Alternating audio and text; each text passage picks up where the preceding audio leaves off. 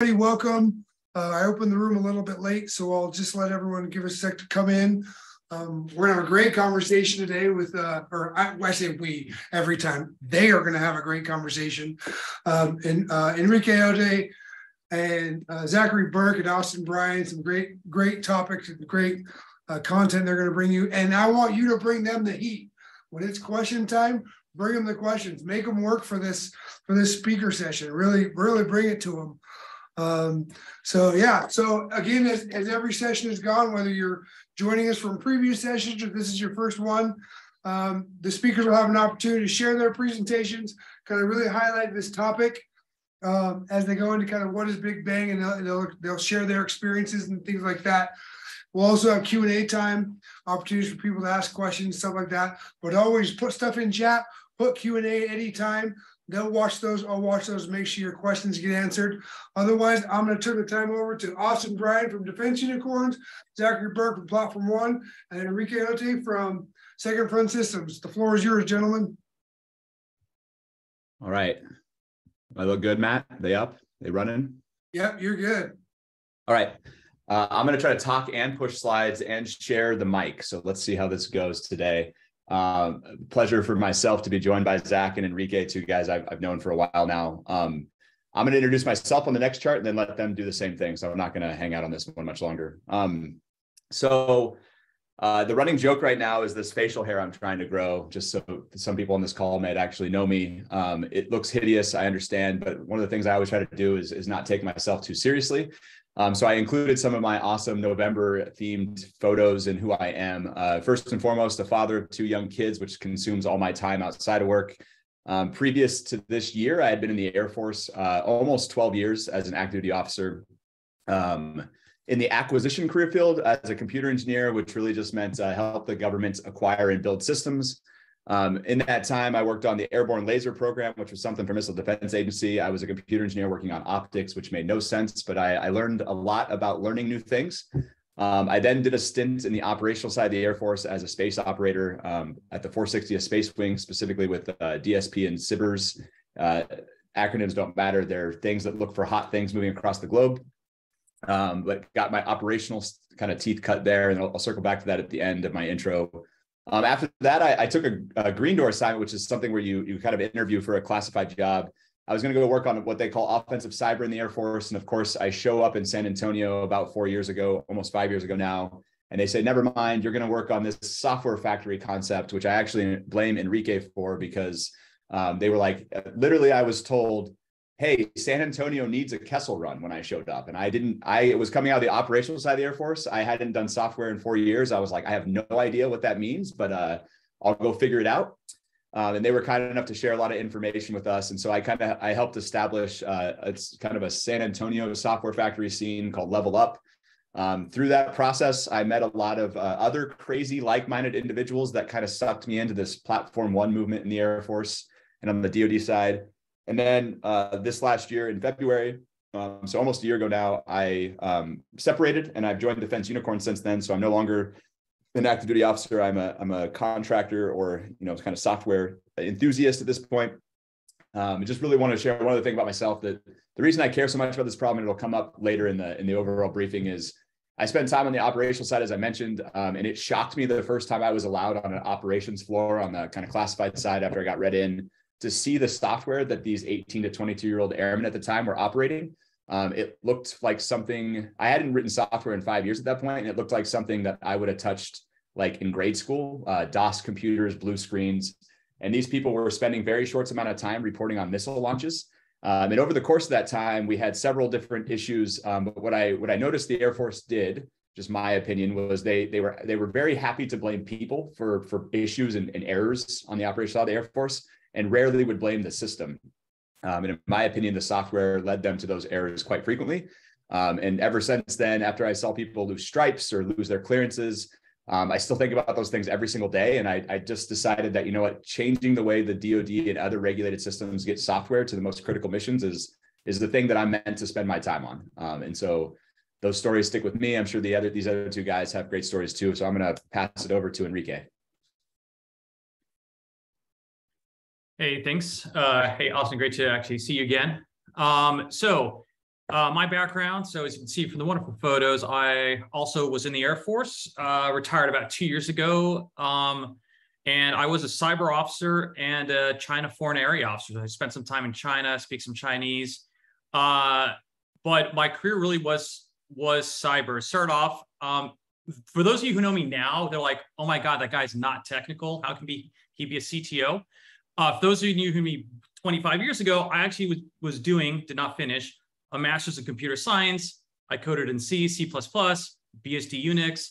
I was a AOC weapons system administrator back when I was on Solaris, back in the old days, in late 90s. That's how old I am. So I do have some technical chops that over my career turned into, hey, how do I find other engineers to do the work for me? Because I don't like coding that much. And so that kind of really led to a lot of the work I did in the DoD. I helped stand up the Defense Innovation Unit out in Silicon Valley way back in the day, ran the Air Force team out there for a while. And then, of course, started Kessel Run. So those are, and then by the way, those two organizations have some of the best wall art in the Department of Defense. So I have the little signs posted up there on the right. Those are actual photos. Yeah, it's my family out on the left. My youngest son followed in my footsteps. He's at the Air Force Academy right now. Yeah, it's an okay school. And then those are my two doggos, and those things are awesome. So, and then you see my wife. Unfortunately, the kids grew, and she is no longer that tall in relation to her children, but that's okay. So I'm excited to be here. You know, my journey into this kind of world actually came from the DCGS weapon system, where I was so frustrated in how ancient the DCGS weapon system technology was. I was like, can't we do this better? Can't we build it better? And it was kind of that impetus that got me to grab a couple of airmen, bring them out to San Francisco, show them how to code in a commercial manner. And that's really kind of kicked off Kessel Run. Now, I realized they didn't let me fix a DCGS weapon system, but the Air Force was kind enough to let me try to tackle the AOC weapon system. And so really moving into this world is that same things like, why are we using such bad software? I've seen people do it better. And I was able to grab some airmen, start off with 6 of them. And I think by the time I left Kessel Run, we had about 1,200 people in the organization. And so I'm absolutely excited to see how far this has spread around the DoD. So I'll stop there. All you, Zach. Thank you. So my name is Zachary Burke. I'm a Platform One employee. Currently, I am the value stream leader of the Iron Bank value stream. And so a little later, we'll get into explaining what the Iron Bank is for everybody. But basically, it is our certified container repository that you can pull hardened containers from. So this is a beautiful picture of myself here. And Austen added, I'm a new dad, so I have a 7-month-old.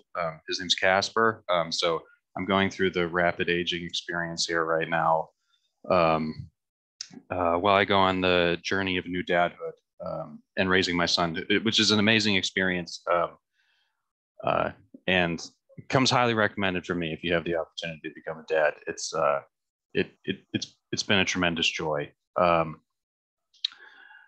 And so a little bit about me and how I ended up here with this cadre of good people. I went to school for finance.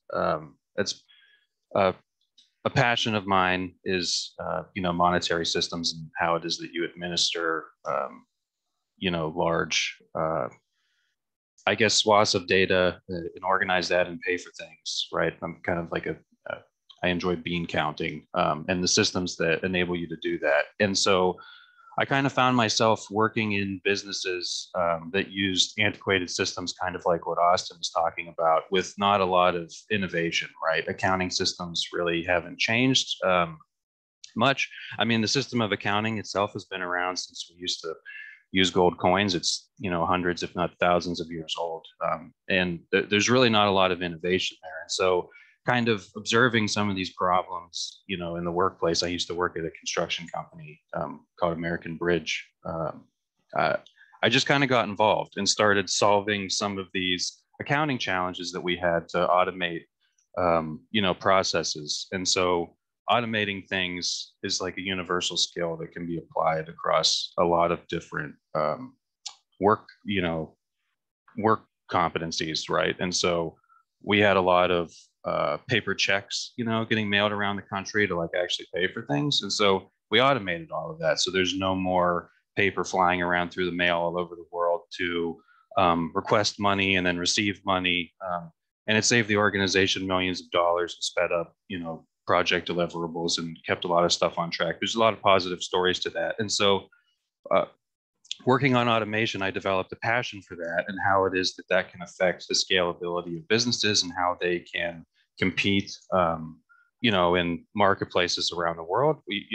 And that is kind of the journey I went on to end up here. I ended up getting into consulting and started teaching businesses how it is that you can be more competitive and use automation to drive your competitive advantage in marketplaces that are becoming increasingly more competitive, including the one that we're in. Here at the Air Force, we compete in various different swim lanes, and so I had heard that there was an initiative here, like a countercultural movement to make the Air Force more competitive and kind of flip the pancake on how we do things. And that initiative was called Platform One, which we'll all talk about here during our presentations. I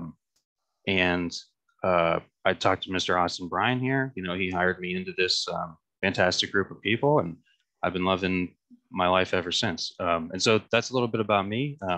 I'm really excited to be speaking with you all today. Thanks, Zach. Zach made the mistake of refusing to provide me pictures for his slides, so I made it up for him. He's lucky there wasn't more memes because I could have went a lot deeper in that hole.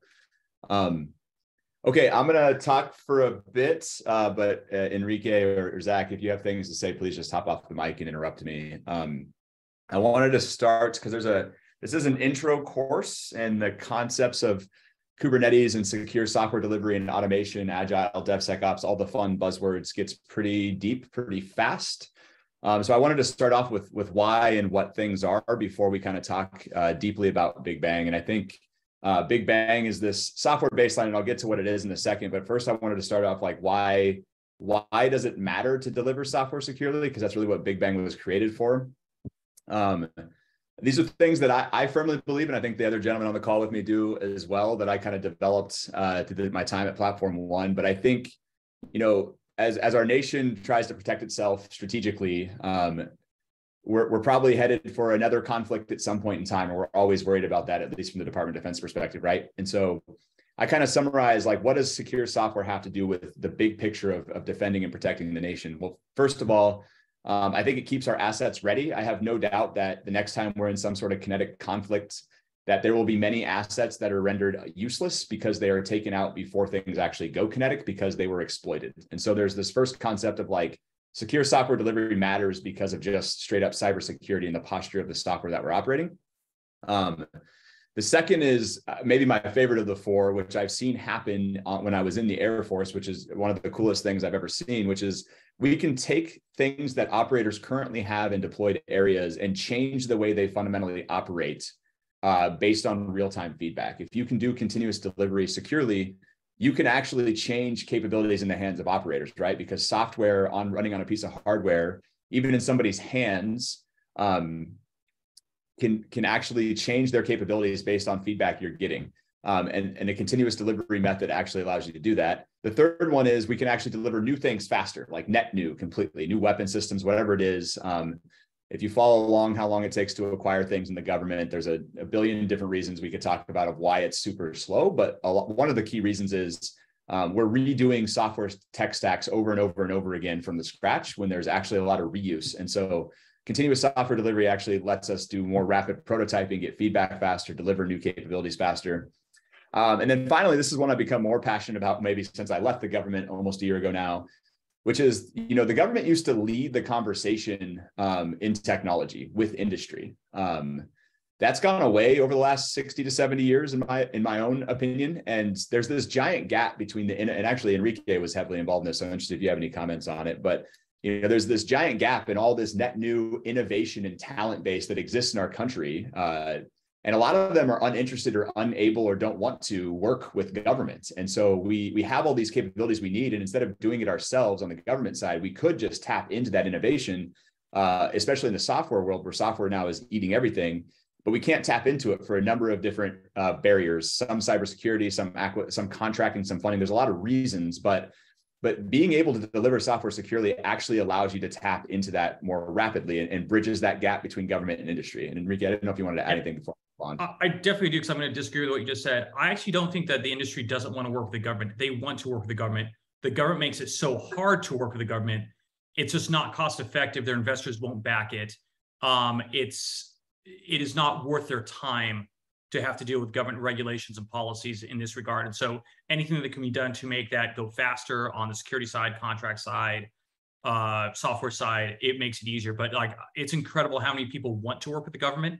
The government just has to make it better. It has to make it easier. So, yeah, good point. The entry barriers need to be much lower than they are today. Correct. Okay, so I'm going to jump in. That's like the why. I want to jump in a little bit about what is Big Bang at a very, very high level. You'll hear it marketed as a DevSecOps platform. And what it really is a set of configuration as code that deploys kind of a core cybersecurity stack. And I'll peel this onion back a little further as I go. But I'm very much a visual learner, so I wanted to show it in a picture first. For those familiar with computer science or software, computer engineering, that there's this OSI model of different layers that you have to kind of stretch across from networking to application and data to deliver some sort of software capability. Big Bang is actually a very narrow slice across kind of the middle. That's why it gets called a platform a lot. But even the words infrastructure and platform get used somewhat interchangeably depending on who you're talking to. And that's why I wanted to start here. In this specific case, right, there is some sort of either cloud service provider or on-prem hardware stack. And then typically on top of that, there's some sort of operating system and orchestration tool or virtual machine that sits on top of that orchestrates the hardware. That's actually all not what Big Bang touches at all. It assumes that stuff exists somewhere in your production or development systems. And then it layers on kind of about a dozen different applications that it makes up of a platform. That platform was specifically designed to functionally implement the DevSecOps reference architecture that the DoD wrote. And Platform One built this system so that other people don't have to start and go meet that reference architecture by themselves from day one to kind of accelerate, again, delivering net new things and letting them start, instead of starting from square one, maybe they're starting from square 4 out of 10. It's not a one-all-stop shop to fix everything, but it does definitely add and accelerate capability.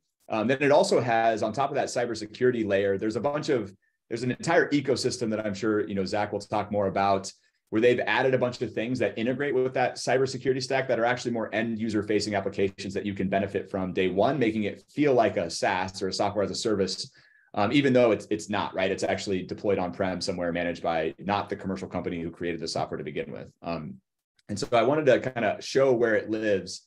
And then in addition to that, right, you actually can have other third-party developers, like we talked about between us and commercial industry, put additional capabilities integrated with that sidecar, like the kind of sidecar stack, so that you can deliver net new things along with whatever Platform One provides. And again, that's kind of to the point I made earlier about closing that gap between industry and government so we can tap into some of that innovation and capability. Okay, so how does Big Bang help, right? I kind of hit on it, but I want to get more specific. Many government programs are operating disparate tech stacks. There's a reason for that, and I'm sure Enrique has a more unique and more experience on this topic than I do, but I'll share my opinion first and let Enrique chime in too. The way funding is kind of given to leaders and incentivized is you kind of, at these different operational levels, you have somebody in charge of a budget, let's call it $60 to $80 million, whatever it may be. And they're told, hey, go build an entire system from nothing, right? When there's net new capability being delivered. The first thing you typically have to do, especially if it's software-based, is go create, go find a cloud service provider or on-prem stacks, again, depending on classification, and go start building out that OSI tech stack I mentioned. And a lot of those people are left to start from square one every single time. And when you do that, what you end up with is like, however big the DoD budget is, you have all these $60 to $80 million chunks that have all built their own silo. And that becomes a problem because none of those silos are built to talk or integrate with each other because of how that kind of the money flows. And Enrique, before I move on to the next pain point, maybe you want to add anything there?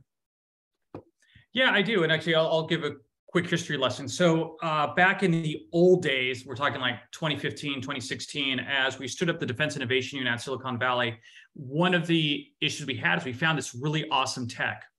And then you try to bring it into the DoD, and the company's like, well, we run on the cloud, and the DoD answers, well, we have DIS's cloud, and it didn't work. Like for a lot of technical reasons, you just couldn't run this commercial tech on the DIS cloud. It wasn't the same as commercial cloud.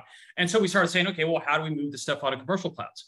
But then you start running into the issue, which is what I think we'll get into more, is like, how did Big Bang help with this? Is a lot of people in the DoD did not have the expertise to, first of all, configure the infrastructure, configure a platform layer on top of that infrastructure, or even have the expertise to make the right technical choices about, well, what should be in that stack. And so one of the aspects of Big Bang that I kind of like is, you don't have to make those choices. Some basic choices are there. So if you just want to get started, there's now something that it works. The software is approved. The software has been in use by others. You know it's going to meet the mission need. Now, as you get more sophisticated, as you get better, you can make different choices. But if you're going to start somewhere, that's a place to start. Because when we started 5-6 years ago, we didn't even have a starting point. We were literally just trying to figure out how we run this stuff the way the commercial sector runs, because most of us came out of the old sysad world of, I'm just going to spin up Linux on some hardware and I'm going to install and configure everything myself from scratch, then maybe do some cloning of hard drives. But you know, we are trained in the DoD in old school sysad work. This takes you to the next level. And for people who do not have that, you know, you don't have anything pre-built, this is a good pre-built, gets you going. The stuff, you know, the stuff's going to work. And so, yeah. Yeah, and you nailed my second point already, so I won't hit it again. But it's, you know, the expertise and keeping it there is difficult, right? So you have people making those decisions, and it's not their fault. It's not a knock at them. They're just not trained in those things, right? And then they're left there to make those decisions. And then kind of my last point is, a lot of these tech that gets created, you know, 70, 80%, I mean, it's not a hard and fast number because it depends on every system, but most of it is actually overlapping. Like they're doing the same thing over and over again. And so it just becomes waste in a system, right? And so really the 2 points I want to drive home is the kind of the unique challenge in the government space in general is there's diverse infrastructure, right? Because of these different people making decisions at different decentralized levels. It's not like Google or Apple building one baseline where their developers know the production environment they're deploying to. It could be that their software or data has to go to multiple different points that they can't plan for up front. So that diversity in infrastructure is one of the major challenges. And the second one, which we haven't hit on yet, but I do want to add, is this idea of authorization officials and authorization boundaries. So the way that a lot of government works is you have to accredit a system, which is really an audit of cybersecurity compliance, to say that, hey, my data is going to be protected to the level that I need it protected. And if I want to talk to somebody else's system, typically they were authorized by two separate people. And if they are, those two people who accept some sort of risk now have to agree to connect their systems, because that you open a threat vector by connecting it externally to somebody else. And so the other kind of challenge in the government space is this idea of accreditation and compliance, and getting these, different individuals who are accepting risk, because there's this system called Risk Management Framework, or RMF, backed by NIST, who creates a bunch of controls. But at the end of the day, it all comes down to risk acceptance and mitigation. That's why it's called Risk Management Framework. And so risk is different to every single person, just like you manage your finances differently than every single person, right? Everybody has different risk tolerances, and it becomes really difficult to take software data in one system and move it to another. Even if it functionally works, the people who are accepting risk may not have the same level of risk tolerance and would stop it from happening anyways. And so that creates, kind of a second major barrier that I want to dive into with Big Bang next. So on the right, you will see a very outdated picture of Big Bang. My own apologies, because that's the most recent one I had. And I purposely left the release version in there so people that are really following along with Big Bang can go look in repo one. Maybe Rob Slaughter or Zach or somebody can drop the Big Bang project link in there. They can go look at the documentation themselves. So I don't want to get people hung up on the details of like, this is exactly it, because it's probably changed wildly since I pulled this picture months and months, maybe even a year ago, quite frankly. But what I wanted to get to is that the picture you saw previously said, hey, this is Big Bang Core and this is Big Bang add-ons. That's the gray and green layers you see on the right. And then the orange and blue on the top is the different ecosystem of applications that have started to integrate and work with the government on this common baseline. Again, it has changed now, but what Big Bang really helps you do is attack basically the two problems I brought up. The first one, which is this diverse infrastructure, a lot of that is actually handled by Kubernetes in the movement from the commercial and open source world. For those that don't know what Kubernetes is, it's a container orchestration platform. It's not super important, but think of it how different software talks to the hardware stack. There's a way to very intelligently orchestrate that across multiple resources. It was started by Google under a different name, and then they open sourced it, and now it's this giant community and ecosystem that things interact with it. So it's kind of the widely accepted way to do cloud native software at this point, kind of from an operating system or kind of core platform technology. But one of the good things that Kubernetes allows people, including the government, to do is to actually move to different diverse sets of infrastructure, right? Because it has its own API. You can talk to it from the application layer and stay consistent. For example, the government has to worry about problems of, hey, I started in Azure, but for some contractual or business reason, I need to move to Amazon. Well, if you've chosen a bunch of Azure native things, this is not at Microsoft, I'm not trying to promote or not promote either company, you'll have a problem transitioning to a different one, right? And it creates different business case problems for people making those decisions. And so what you can do is you can stay API compliant with Kubernetes at the platform layer, and you can actually move around to different infrastructures. And so getting back to like, hey, we have this massive diverse infrastructure problem. Kubernetes itself, nothing specific to the government, has really helped solve that. And it really more for the government means staying modern with the rest of the world since like 2014 of slowly migrating to Kubernetes matters, because that's what the rest of industry is doing. So if you want to tap into industry, you need to follow along with the software architecture that they're going with. So the second one is really more, the second problem I brought up with this idea of multiple security boundaries and different risk tolerances is really the problem Big Bang, in my opinion, was set to attack. Hey, if I have a reference architecture that says this is what good cybersecurity looks like functionally, right? It stays agnostic to tools. If I create a baseline as the DoD that can implement those functions, and I make it, I'll call it DoD open source, DoD available on Repo One, which is a Platform One run repository, then I can just go pull it as a government customer and use it. And I now have the same cybersecurity posture if I stay up to date with my software as you do.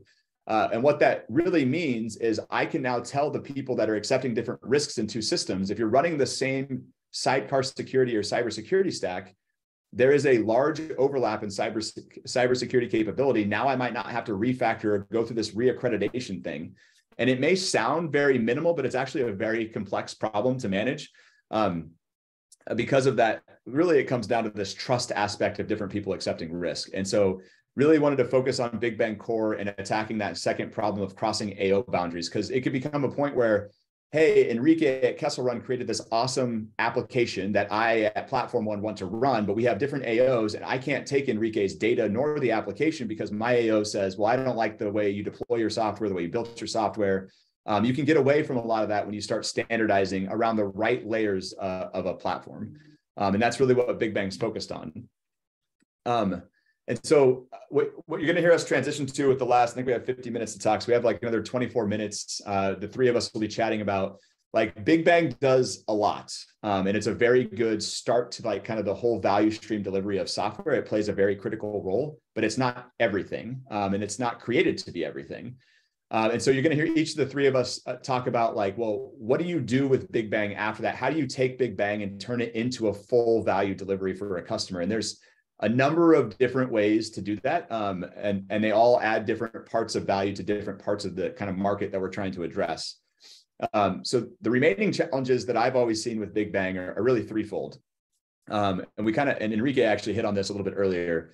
The government HR process makes it extremely difficult to not only, actually they do a decent job at attracting great software minds, but it makes it really hard to develop and retain them just based on how they manage their HR system. And I won't get into the specifics, that's not the goal of this talk, but it's important because the person operating the software, you can't make certain assumptions about them based on the talent that they are able to acquire and retain. The second one is Big Bang. I've made it sound maybe simple on this talk, but it's not. I'm not a real software engineer anymore, but managing a dozen or more upstream software, especially open source products, taking ownership of their CVE posture, doing the continuous deployment of it, doing the integration. As you think about integration points in any system engineering problem, the more integrations, the more complex a system. That gets even harder with things you can't see, like software. So keeping Big Bang up to date in and of itself and maintained well, which Platform One does a great job of, is already a huge lift and burden, but it's still a complex piece of software on the other side when you inherit it and try to run it yourself.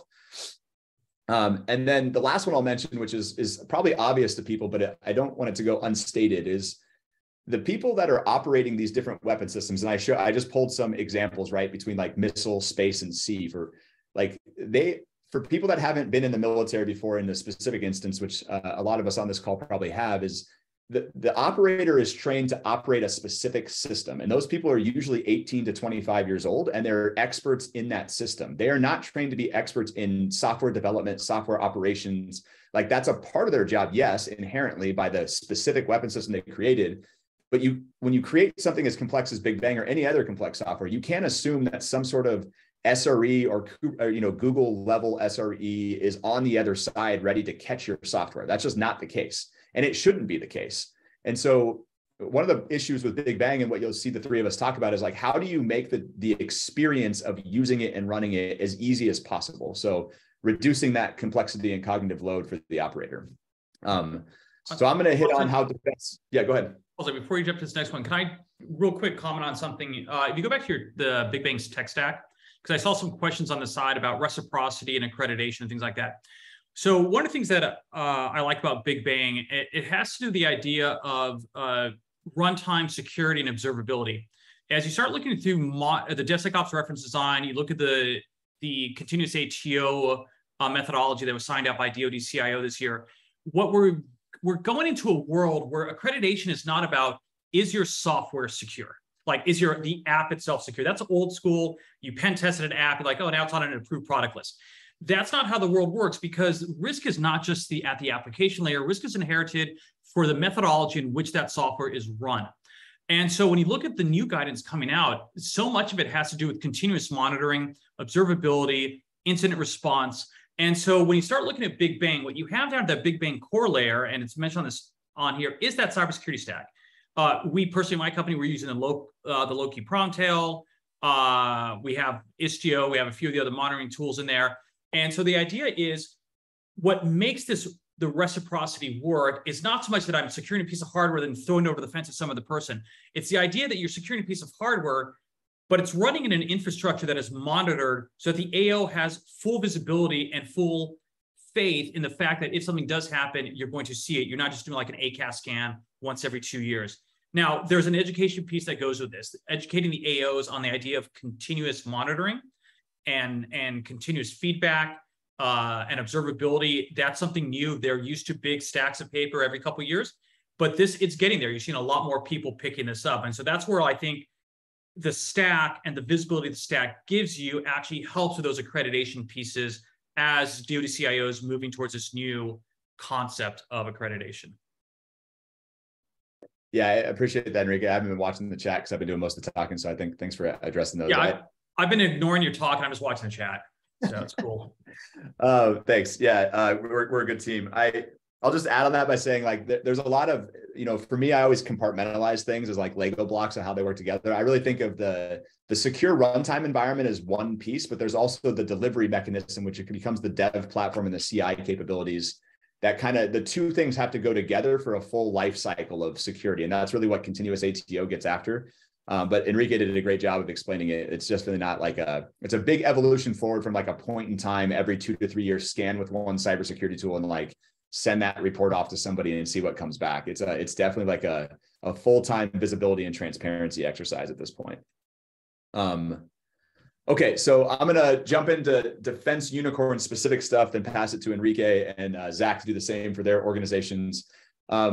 One of the things we've tried to address at defense unicorns is going back to some of those, like what's next with Big Bang once you get this product from platform one, and specifically looking at the diverse infrastructure and develop, I will call it the user experience aspect of leveraging Big Bang.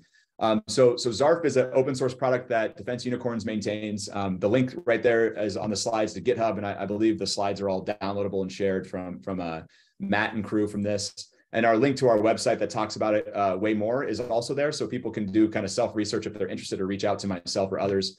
You can see kind of the support, while we are the maintainers, there are 34 other contributors and a lot of different activity and people adopting at this point. But the whole idea behind Zarf was, how do I make sure that I can repeatably and securely and automate the deployment of Big Bang? There's parts of that work already internal to Big Bang of connecting the pieces, but how do you connect it to the rest of the vertical stack to different infrastructures is then the problem. And then you'll see for the air gap is a key value proposition. I like, instead of air gap, I sometimes like to use the word egress limited, which just means like outbound communication from the system, because a lot of things that federally regulated market does is not fully air gapped from the internet, but it is what I'll call egress limited, meaning like a lot of software, when you build it from a cloud native world that you take from open source or industry, it assumes that it can call back to certain places over the internet or over other secure means. But a lot of the systems that that are federally regulated, whether that be defense, financial, energy, whatever, it actually doesn't allow you to just reach out to whatever you want. And what you see is that the software actually won't function when you put it into an air gap or quasi air gapped environment. So Zarf is what it really does is it bundles up every single dependency you could possibly have at the development and build process. It brings it back into production with you and rebuilds itself and re-internalizes how to communicate back and forth so that you don't have those external calls anymore. And that becomes critical when you're building and deploying systems. And so some of the specific features we have listed there that I'll just hit on real quick, then pass it to Enrique is one, it's completely open source, right? If your team has the capability to use it and contribute to it, like we love that. We love to tap into that innovation and adoption. You can go out there. There's nothing stopping you from using it today. No license fees, anything like that. It's distro agnostic. So there's 100 different flavors, I feel like, of Kubernetes at this point. Zarf doesn't assume, Rancher Federal. It doesn't assume EKS from Amazon. It doesn't care, right? It just assumes that you want to deploy to Kubernetes and it will be agnostic to that.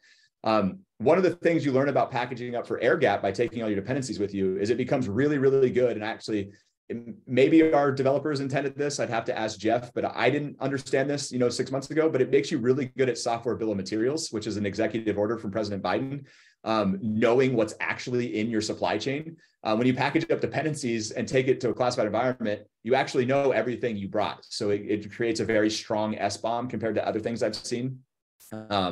It installs very easily, going back to that experience of how do you lower the barrier to actually using things like Big Bang. It installs with 2 commands and deploys itself, which makes it super easy for others to learn. It consistently deploys, how it deploys to different environments is consistent regardless of where it's going. And then it's kind of back to the air gap part, it self-hosts, right? It has its own host and Git server internal to when it stands itself up so that you, again, can point locally to things that you had to bring with rather than going back to the source or external across the internet, which is not allowed in an air gap environment. So I encourage people if they have questions about Zarf. I think Rob Slaughter, our CEO for my company, is hanging out in the chat. I'm sure he's answering all those questions, or I'm happy to answer them too as I pass it over to Enrique. Okay. Hey, thanks. So real quick, I'll do real quick this. I'd rather just answer questions on the chat. So second front, we built a product called Game Warden. We did build this on the Big Bang tech stack. So this is one of the things where, as a company, when we decided how we're going to build out our capabilities, we chose Big Bang as that platform in which to build on top of. A couple of reasons. One, it had the tools we needed. Second, we knew for a path to accreditation, it was the quickest path because there is a comfort level in the DoD on the Big Bang stack. It's been tested out. It's been pen tested. It's been proven. What we provide is we try to help commercial tech get into the DoD by reducing that friction. At the end of the day, accrediting officials don't want to accredit hundreds of apps. They don't have the time. There's not enough accrediting officials. And the commercial companies, about half of them don't understand how to get accredited. And so we provide that kind of, I'll call a middleware layer. We provide a managed platform that we can take in your software, scan it, harden it, secure it, run it, and make it available in basically running an inherited security model between our already accredited networking infrastructure and platform layer. And then the AO sets the guardrails of what the software has to look like. So again, if anyone wants to reach out to me, I'll drop my email in the chat here. Oh, it looks like Rob just dropped our website. There you go. Hit our website, reach out to us. If you're trying to get into the DoD and you don't want to run your own Big Bang stack because it is, as we mentioned before, sometimes a little hard to set it up. If you're really awesome, set up your own. If you want something a little more turnkey, come talk to us. We'd be happy to try to host your stuff, get you accredited inside the DoD. I'll stop there. Yeah, it's a really great point. What makes it kind of fun to brief together. Zarf is more about packaging it up and taking something like Big Bang or other with you so you can run it. And this is more of like a SaaS operating of it's operating for you, right? So very different ways to implement Big Bang. So, all right, Zach, your turn. Oh, heck yeah. Well, everybody, let's talk about what I'm here to talk about is Party Bus, right? And how does that, we're here to talk about Big Bang. So why am I talking about Party Bus? What does this mean? So Party Bus is the Platform One service offering that we provide to the DoD community, or really any federal agency that wants to consume Big Bang as a service. So we operate a Big Bang environment, and we provide this to anyone that wants to consume this as a service, because operating Big Bang, it's not easy, and it takes a lot of different skill sets that need to be acquired and trained to operate this program, this platform at a level of competence that's going to be compliant with all of the different guidance that's coming out of the federal government and the DoD CIO's office. And we're going to talk about that a little bit later in this, how it is that this helps you stay compliant. But what we're looking at in front of us is a very basic overview of what PartyBus is doing for you. And so on the left side of this slide, you see that this process starts with people, right? And collaboration and making something, right? So you need to get inside of our chat ops communities, right? And communicate with users and build something useful for them, right? Which is what an application is. It's something to solve a problem for users. You do that inside of a chat ops application that we host called Mattermost. And Mattermost enables you to connect and share information and feedback with your own internal development teams, your external users, other teams that are doing the exact same thing inside of the Department of Defense. You have access to any other chat ops community that's inside of this platform, using PartyBus and Platform One services right along with us. And so once you've come up with an idea, right, you need to start deploying this into production. You're using our GitLab service. That's our repository of choice right now. And you code your application, and what PartyBus is going to enable you to do is commit that code into a pipeline that we have built out for you, right? So when you contract with us, we sit down, we build you out a pipeline specifically for what it is that you want to do. And we put that inside of our CATO'd DevSecOps environment, which we call our DSOP environment. And there's a couple things about this that's important. One, you're natively consuming Big Bang if you're inside of DSOP, and you're always on the latest release of all of the software components that Big Bang is comprised of. And every container that we use is also hosted inside of Iron Bank. So you're using DoD best practices to actually harden the containerized infrastructure that your platform is running on. So these are two great services that you're using natively. You don't even have to think about it whenever you're using a PartyBus service. We do all of that thinking for you. I have some questions here. Let me slow down a little bit. Yeah, I'm trying to help answer them. I'll do the conclusion stuff too, Zach, or do you want to answer them at that point? Okay, sure. Yeah, let's do that at the end. The chat's moving a little too fast for me. So the environment, right? It's CTF, or it's a CATO, right? Continuous authority to operate.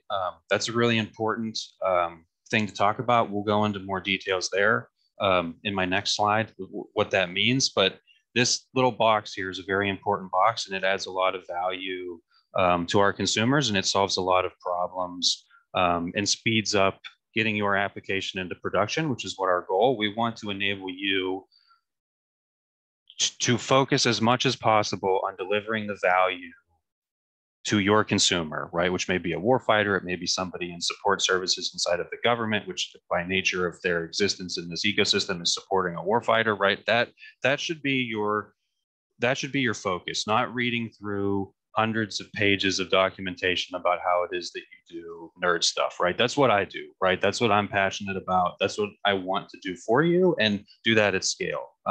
And so that's what PartyBus is trying to do, is we want to interpret this information for you and give you a product as a service that you can consume that, doesn't check all the boxes, right? Because we don't like box checking here at Platform One. We're actually doing the things, and we're doing the things continuously. And we're constantly abreast of all of the latest and greatest things being pushed out of, the upper echelons of the government. And sometimes we kind of influence what it is that they push out. I think they're trying to emulate what it is that we're doing, because we're ahead of the policy, I think, in a lot of different instances of what it is that we do.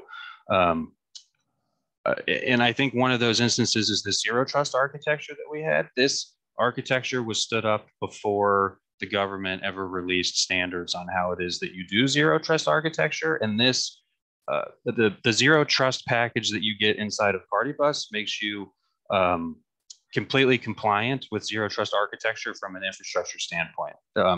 Zero trust, I don't know if anyone's aware of this, but there's the new guidelines and roadmap to how it is that you can get your applications and your program to a state of zero trust that just came out of the DoD. It was signed by the Secretary of Defense's office, I think just a couple of days ago. November 22nd is when it came out. And so it's a 30-some page document, which is guidance on, you have to do zero trust now. We can't just talk about it anymore. Literally everybody has to do that. So if you have an application, you now need to start thinking about zero trust. A really easy way for you to get zero trust today is, put that application into Party Bus. So let's talk about CATO. What is this? Continuous authorities to operate. To my knowledge, there's two. I have one inside of Party Bus. Enrique has one inside of Game Warden. And so from the CATO memo that came out, there's these bullet points here that says what it is that you need to do to have a CATO, and you need to constantly be performing cybersecurity activities, which we are, every single day. And you need to adopt the DevSecOps reference design, which both of our platforms have done. And so these key documents, which are guiding how it is that the best practices for how it is that you deploy software inside of the government in secured environments, are pretty complex. And there's a lot of cognitive load to, us, including anyone else that wants to adopt these things. And so one of the main benefits of a CATO'd environment is that the environment already exists and it's approved, right? You don't have to come up with a plan and spend 12 months figuring out what it is that you want to do and document how it is that you're going to do it and send that documentation to an AO and then have it bounce back to you because it's missing certain portions of whatever, right? This stuff already exists. Like if you hear of a CATO'd environment, that environment has all of the components that it needs to be approved indefinitely because we are continuously evaluating all of the guidelines that come out of the government, and we're continuously implementing fixes to those guidelines inside of the environments, given the feedback that we get from, end user communities, right? Active incidents, and then, policymakers that are telling us what, they'd like to see us do to make the environments more secure. And so why am I talking to you about this? This brings you a tremendous amount of value because if you get into a system like Platform One, right, you could choose to take Big Bang, right, deploy it on your own, or you can come get help with that. And on day one, you would have all these things. You would be doing DevOps on day one. You don't have to read a book. You don't have to wrap your mind around it. Like you're literally doing DevOps day one by participating in our community and getting involved in chat ops with us. You also have zero trust day one. When your application is inside of this environment, you're protected with, multiple layers of, different zero trust security technologies that are all integrating together to give you this zero trust ecosystem. You're also getting active cyber defense day one. All of our traffic is being hunted and pecked through, regularly. That systems of, data transfer and integration with those types of teams is very laborious. And so getting involved in a CATO'd environment, gives you that, which would take an extremely long amount of time for you to do on your own. Also, we can get you a Hello World application on day one going to a production site. I want to find out who else in the government is able to do that. I don't think anybody. I think this is the only place you could get that done on day one. And you're also compliant day one too, which is awesome. Next slide.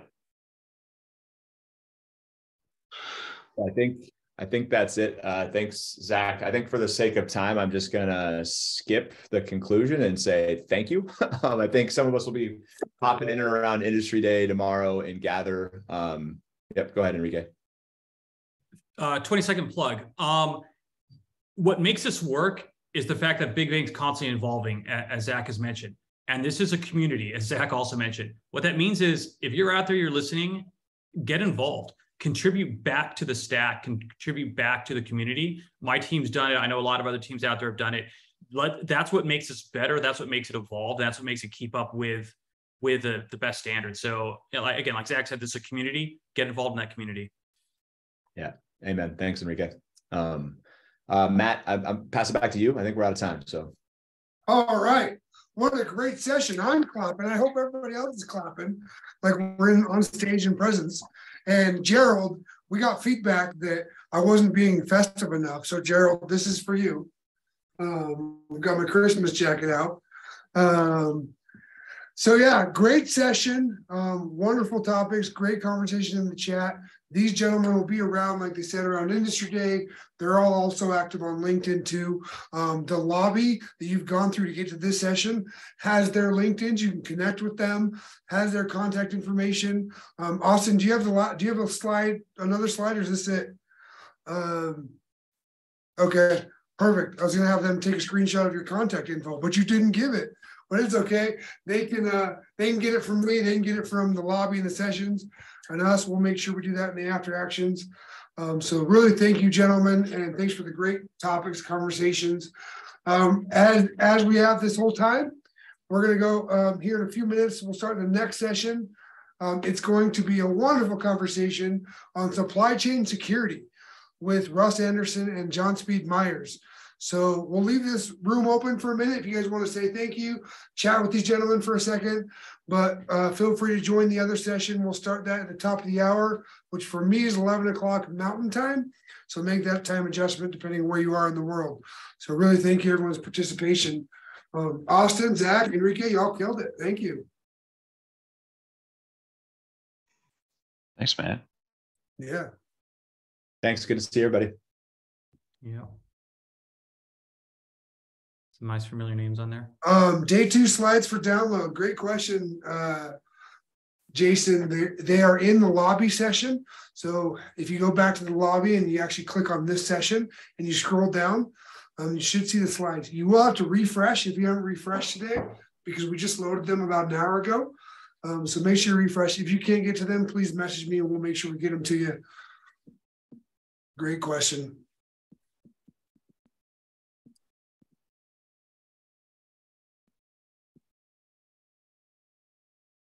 Yeah, Shay said you have to might have to close and reopen if not running in the browser.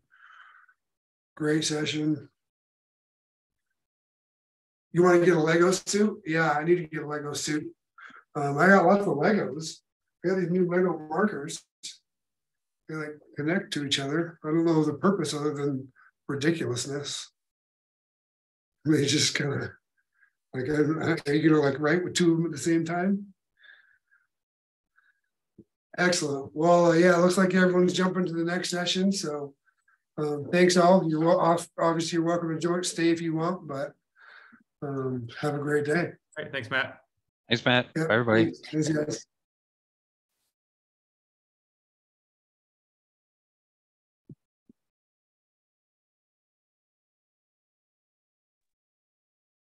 Great question, Michael Snyder at the end there. Hey, Michael, you still there? You copy?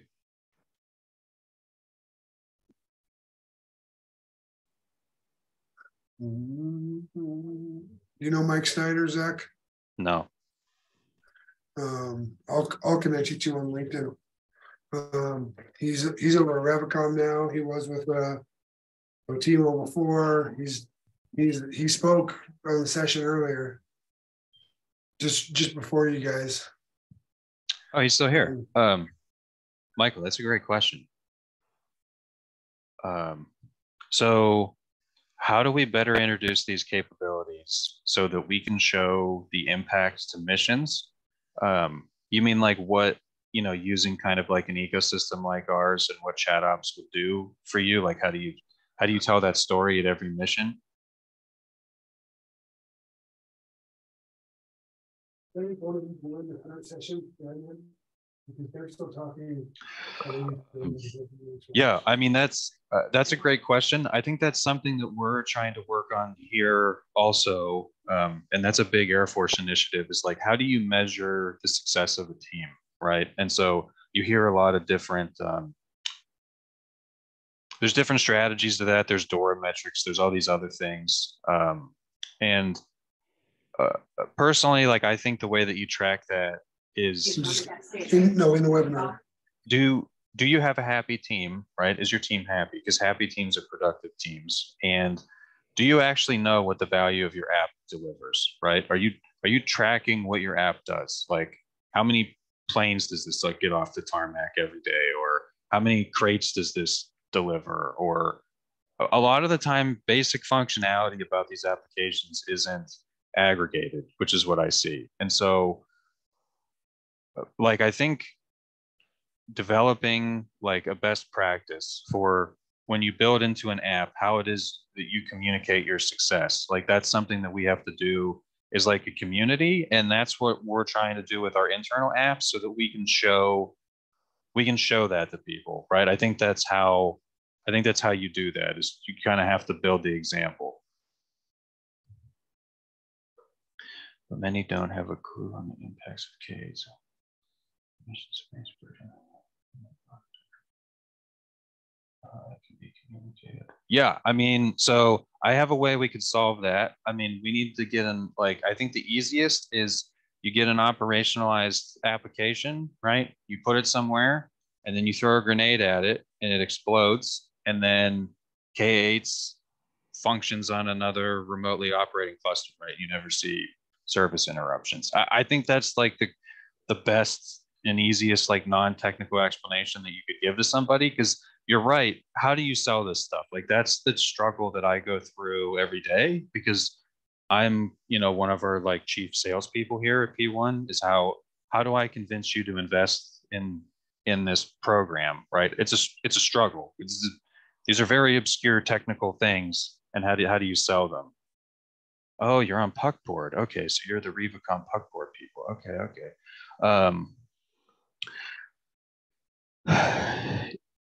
Yeah, I mean, it's a challenge, because you go to someone, they're going to say, hey, my technology works right now, right? Why do I need to spend any money on any of this stuff? I run into that every day. And so the problem is they're not compliant. So that's a thread that you can pull, right? These environments that they have aren't compliant. And I think that's important. They're not using zero trust principles, right? They're not following that guidance. They're not using, the DevSecOps reference guide at all, right? And so these environments aren't using the guidance that's been pushed down from the rest of the DoD, and that's kind of the best strategy that I have for kind of interacting with them, is like, you're not doing things the way that we're recommending that you do them. And so I personally quickly move on from those kinds of conversations, because like, it's such a target rich environment right now that I don't have to deal with them, right? Like, if you're not a willing participant and you don't want to come with me, I'm not going to drag you with me. Like, there's so many people lined up at the door that if you're that person, right, and you don't want to come along for the ride, we don't have time for that right now. And so in my case, that's a blessing. In your case, you have to deal with this like today, and you don't have a choice.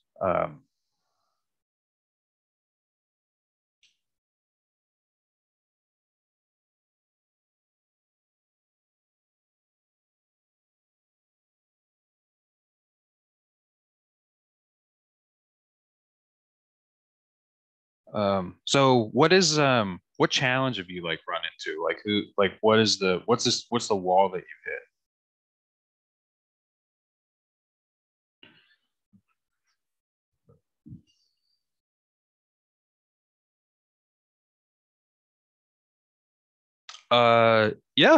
Yeah, sure. Let me figure out how to get in there. I'll come over there. Anybody else that's listening too, I'll be in the gather room. So if you know how to get in there, we have a P1 space, and so we can go hang out there if you want to hang out.